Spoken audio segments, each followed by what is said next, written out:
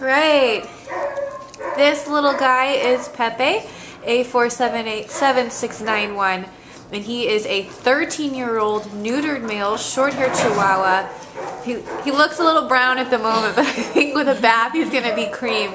And he came into the Baldwin Park shelter as a stray from El Monte on December 29th.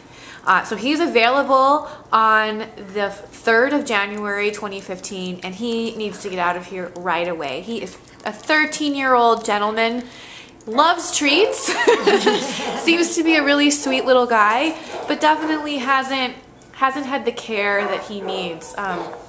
You can see his nails, or I don't know if you can see them very well, but they're really, really long. They need to be attended to.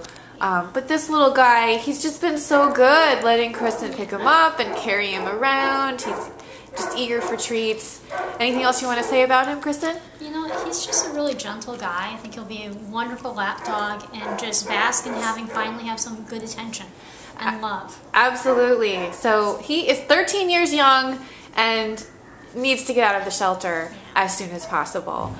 So please come meet Pepe here at the Baldwin Park shelter. He's looking for more treats. Yeah, and bring treats with you.